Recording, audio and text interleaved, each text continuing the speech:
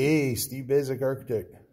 We're out here at our historic reno project, and I grabbed one of those cedar posts, the old 150-year Lally column, placed it next to the new Lally column there, and you can see, yeah, all they did was basically cut all the limbs off of that, and it wasn't bearing on any concrete. You can see there's a change in color down there, and you can see how it's all rotted down below.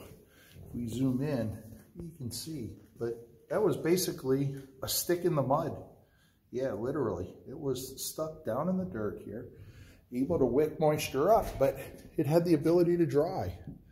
And, you know, there were some areas where that thing shrunk down into the ground or changed dimension, and we found some shims that they would just put at the top of the cedar post to kind of re-shim the house. But you can see I purposefully put it next to the new Lally column that sits on a new 2x2 footing that goes down about 16 inches. So we have a whole new world of Lally columns happening down here, and the old cedar story is gone.